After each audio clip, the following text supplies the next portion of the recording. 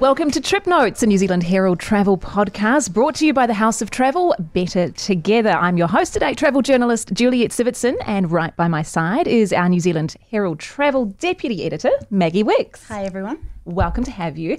So before we get underway and introduce our special guest today, we're giving our New Zealand listeners the chance to win a $2,000 House of Travel voucher. All you have to do is listen to this episode. We'll be dropping in a keyword at some point during the episode, and once you have that, you can go to nzherald.co.nz/win, and you'll find the entry form there, and you can be in to win. So be sure to listen to the full episode. And it's quite the episode. I'm very excited to introduce this week's guest to Trip Notes. She's been a part of many of our lives for a long time, coming into our homes every night through the television. She's fronted humanitarian campaigns, travel shows, is the host of Rialto Channel's new series on inspiring women, Real Women. And she's more than capable of introducing herself. So it is absolutely my pleasure to welcome Judy Bailey to the show. Thank you so much. We are going to get straight into talking about travel because that's what we all love to talk about here. And I would like to know, where did your love for travel, where did it all begin for you?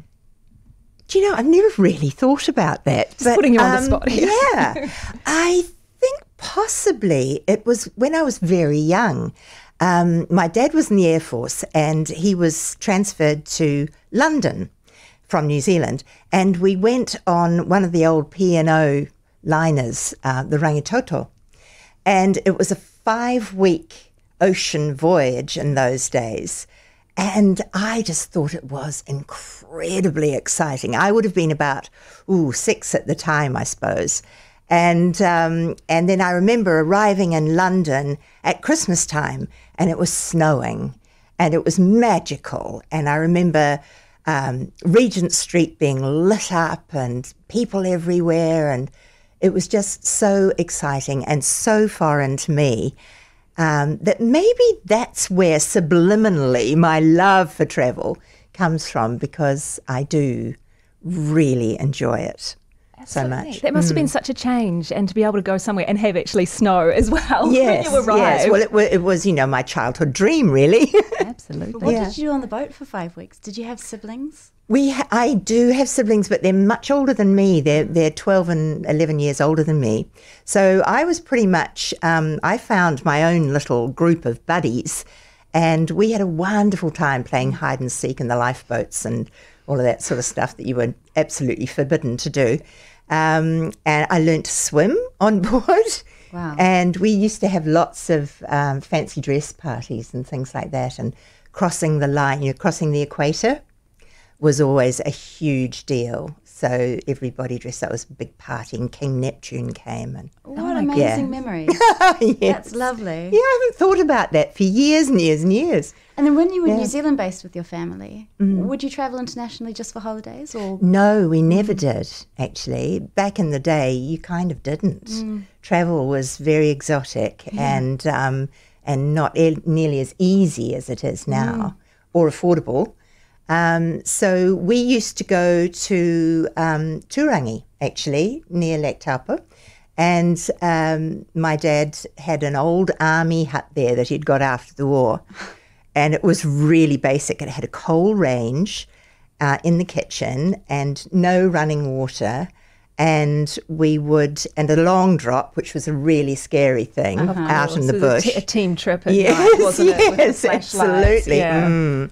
And we all slept in a big bunk room together, the whole family, and any add-ons that we had. So, yeah, it was pretty Spartan. And I think maybe that's why I love off-piste travel as well. I like a bit of adventure. Yeah.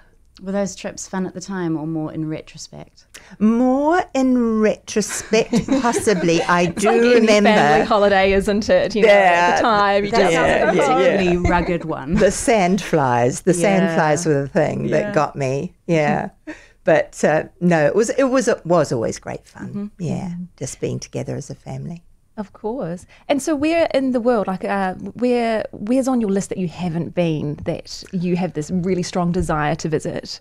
Gosh, there are so many there places. Are too many places, there so many places. I would love to go to Antarctica. Wouldn't we all? That's have one you been of my. to Antarctica, Maggie? I have not been to Antarctica. No, neither. It just seems like the last frontier, really. And I'm crazy about wildlife. You know, I love to be anywhere that there are animals.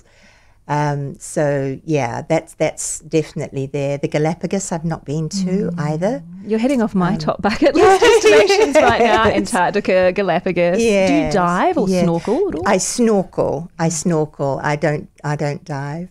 No. You can still see a lot from the surface of Yeah, the water. yeah, I think so. I'm I think only a so. snorkeler and I've been to the Galapagos and it's simply incredible. If you can just put your head under the surface of the water, Yes. you can be swimming with a sea lion, you can be playing with a penguin to the right. Fabulous. It's as sublime Yeah. as you could imagine. Yeah. I can imagine it. It's I've snorkeled off Lady Elliot Island in Queensland.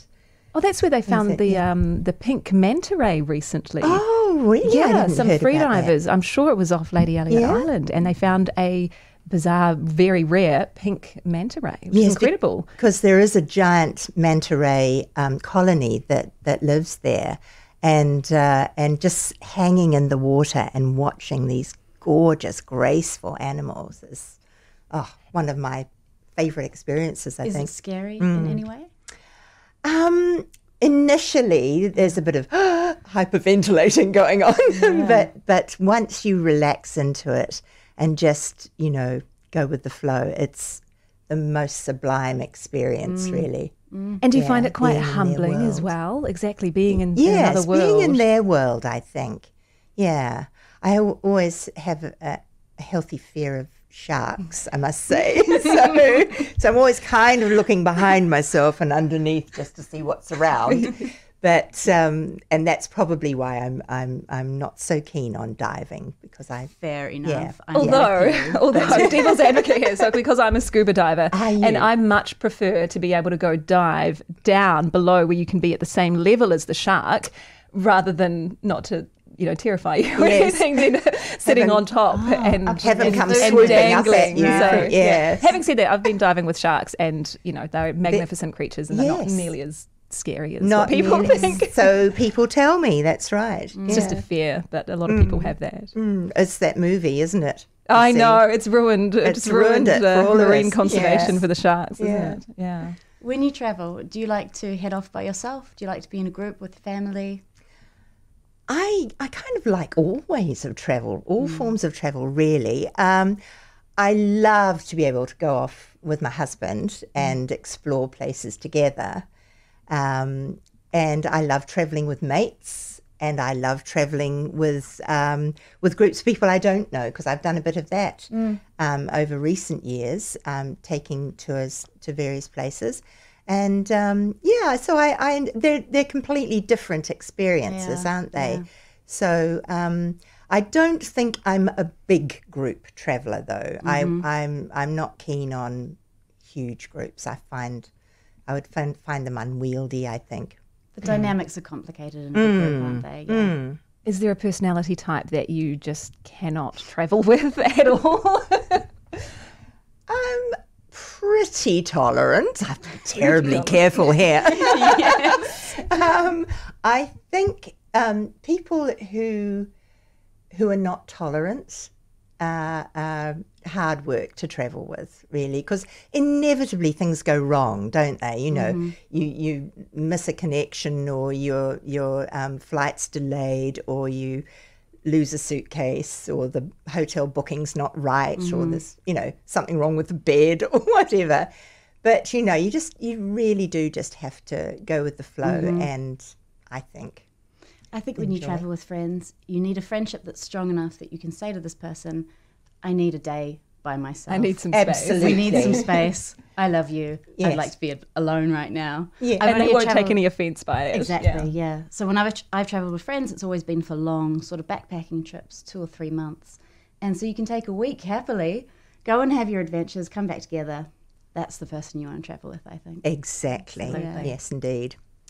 Now, I just want to move on to the next part of our show. We talk about a travel issue or something topical, and we'd like to talk about the concept of when you go on a holiday somewhere, do you stay connected to what's going on and connected to the news back at home? So I don't know about you, but I'm a bit of a news junkie and I find it really hard to turn off. What about you? Is it easy for you to switch off when you go overseas? I'm not a social media person, so that's that one out of the Out way. of the way. If I'm traveling for work and I have to do Instagram and stuff, I find that a huge pressure. So I would prefer to be disconnected, really, I think. Although, like you, I'm a news junkie, and so I can't go for too long without knowing what's going on in the world. So I'll often, hook into CNN or whatever, if I'm in a hotel or I'm on the phone, catching up. And it's I always wonder what happens for those people who do go completely off grid, and what if some big major international news story breaks while they're away and they blissfully fly back home completely unaware of what's going on. Well, that's the way it used to be. It's true. I can remember when we did our OE back in the day, we would have little poste restante places that's what they used to be called at post offices.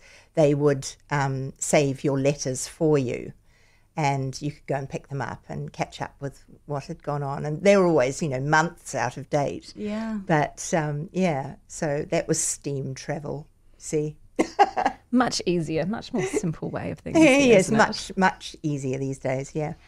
So let's talk about our destination of the week. We're very excited to talk to you about Botswana. I'm so pleased you asked me into this. You have to share everything you know, because neither Maggie nor myself have actually been to Botswana, and we want to hear everything. What is it that just makes your eyes light up? It is my favourite place in the world, I think.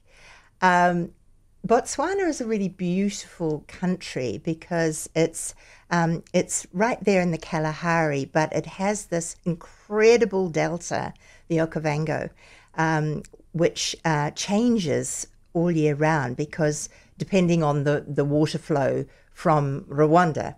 So the Botswana River starts in Rwanda and comes all the way down through the delta. So in the rainy season, there are there's a lot of lakes and little channels and tributaries everywhere. And in the dry season, little islands appear everywhere, and there are date palms, and it's almost biblical. And the wildlife there is sublime. This is what I want to know about. Have you leopards, lions, rhino, hippos, and there's not really anything between you and them. And you're right there. No, you're right there. We were traveling. We went to Sandibi Lodge, which is an And Beyond lodge, and we were staying in little thatched cottages with open sides.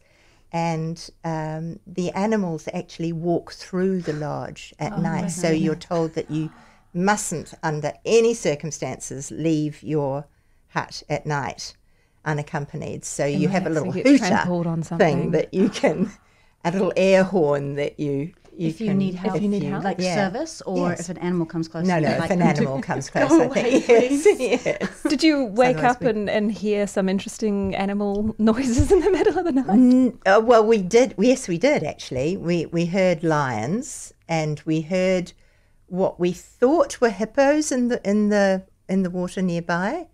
And then in the morning, as we were going to breakfast, because the tracks are all sand, huge lion prints in the sand. So It sounds like you've seen it in a couple of different seasons. Have you been back a number of times? No. To see those lakes filling and draining? No, we were there in October, November. Oh, just so recently. yes. A couple of years ago. Okay. So, but in that time, and there was a reasonable amount of water there. In fact, we went and dug out canoes, poled by our lovely African guides, through the channels in amongst the reeds, and you have sundowners in the Mokoro. Of course. Do you enjoy those? Yes, lots of gin to keep the mozzies away. Of course, it's purely just to be an insect Yes, repellent, isn't it? Yeah. but you can come face to face with a hippo. They just two eyes popping up from the water, and a couple of elephants came crashing through the reeds. So you're really, really close to the animals, and they're used to seeing humans, so they're not too bothered by you. You're an open-sided Land Rover-y type vehicles. Did you feel 6 scared seaters. at all? Not at all. Not at all. No. Just completely mesmerised by the beauty of it all, because the bird life is exquisite as well. But I think my favourite sighting was a whole pride of lions that we saw as we were leaving the lodge on the way to the airport, and there they were, just sitting up off the side of the road under a tree. Oh, magnificent. Near a little tributary, and it was, one of the most memorable sights of my life, I think. How fabulous. Do you have any travel tips? So like if New Zealanders were to go to Botswana, is there any advice that you'd like to give them? Hydrate. Yeah. What were the temperatures like when you were there? Not super hot. It gets reasonably hot during the day, about 30 degrees during the day, but in the mornings it's really cold, quite chilly, and in the evening. So you go very early in the morning on your first safari. They wake you about 5, and then you come back for breakfast afterwards, and then you go again at about 4:30 in the afternoon. So just when the animals are more active. Not quite in the heat of the day. When we've written about Africa recently, there are a lot of restaurants that seem to serve quite challenging, gamey meats. How do they feed you when you're on safari? Does it all feel... Well, we were fed incredibly well, and the local women were doing the cooking, and they would come out before the meal every day and tell us about what they'd made, and they were so delightful. And it was mainly Pan-African sort of cooking. We did have a bit of what did we have? Springbok and I've forgotten the name of the animal. It's terrible, isn't it? Old age, you see, is what it does to you. But anyway, some game, local game. Local game. Yeah, which was... You wouldn't want to be paddling past a zebra and then... No, zebra steak for dinner. No, thank you. No, the odd crocodile. Yeah. Anything you didn't like? No, not at all. No, it was all exquisite. Homemade cakes and beautiful things for morning tea out in the countryside. Out would come a little picnic table. It's, real out of Africa stuff, really. Yeah. So I think the Okavango is my pick of Botswana, but also Chobe National Park is amazing. We stayed on a riverboat, the Zambezi Queen. God, that sounds romantic. Yeah. It was absolutely beautiful. The boat actually didn't cruise the river. I have to say, they took you out in boats in tenders off the boat. So the boat was anchored near the Caprivi Strip, which is a strip of land which has 4 borders. So it borders Botswana, Zimbabwe, Zambia, and... We're testing you on this. The other place. The other place. The other place. Yeah. So that made it very easy for us also to get to Victoria Falls, which is only about an hour away. And what was that like? It's just like it's out of a picture book. You can imagine David Livingstone coming down down the river in his dugout canoe. And the Zambezi is such a beautiful river. It has islands in the middle with date palms and animals on these islands, elephants and hippos and whatnot. So I'm getting the travel bug for Botswana it badly is, with this. it really is the most, and everything's quite close. You know, the Victoria Falls, the Chobe National Park, and they're short. There was a short flight from Kasane to the Okavango. I think it's an hour or so. So on those little tiny planes? Yeah. Little cigarettes. Yes. Fear for your life. Yeah. I think those animal experiences would be some of my favourite travel experiences too, and I'm sure you would say the same as a diver. Absolutely. Yeah, I with went the to sharks. a town in Peru called Iquitos, which is this jungle city, and I think it's the world's largest city that has no roads that leads to it, so you have to go by boat to get there, or you can fly. And the Amazon runs past it, and there are animals everywhere. Yeah. If you have the right guide, you can see a sloth in the trees, you can see a snake in the path, and it's so gorgeous just to be reconnected with the world and remember that it doesn't all look like built-up buildings. And, and you also come to realise how important each little part of that ecosystem is. You know, everything depends on everything else. That's right. And that's why, you know, we really need to look after our planet. That's right. I think, you know, it's so fragile. You change one thing and it just puts the whole ecosystem out of whack. So, yeah. I've just remembered we didn't choose a keyword. Well, Can we go back to dinner? I was going to choose Springbok. our keyword for the competition. Let's go with Springbok. Yeah, so once you just have to, if we make Springbok the keyword, you just go to nzherald.co.nz/win, enter the keyword Springbok, and then you can be in to win for the $2,000 House of Travel voucher. So there we go. That's a great keyword. Look, thank you so much for joining us. It has been an absolute pleasure to have you on the show. Judy Bailey, thank you. And Maggie, thank you so much. Thank you for listening to Trip Notes. Don't forget to rate, review and subscribe as it helps other people find us on the podcast. Make sure you also go to nzherald.co.nz/trip notes so you can see the lovely video for this episode and some others throughout the season. And you can find us on Facebook and Instagram at NZH Travel.